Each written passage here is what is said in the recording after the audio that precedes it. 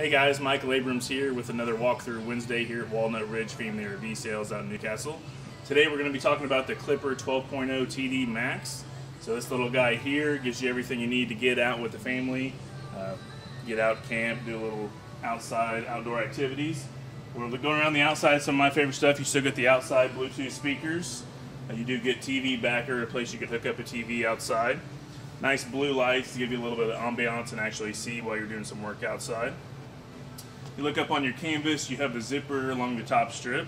They actually give you what they call an add-a room, so it would add another 56 square foot, a little covered, shaded tent space with some mesh tent covering.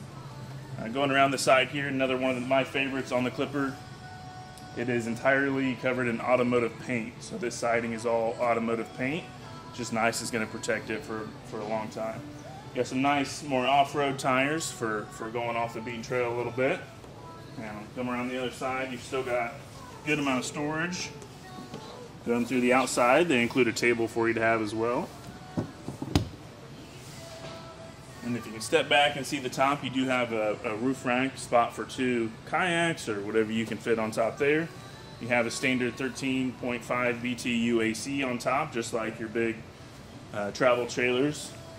On the bottom side, even though it's a little 12-foot camper, they still give you 4 front and back stabilizers. So you could definitely get by with just 2 on this little guy, but they give you 4 just for some extra stability.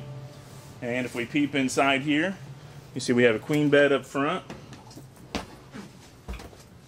Still got everything you need. You have a microwave, plenty of headspace with your canvas popped up, 2-burner stove there, and the fridge below. Sink to wash your hands, do dishes. Charging station on the wall over there for your phone or whatever devices you have that need charging. Stereo here to control your speakers.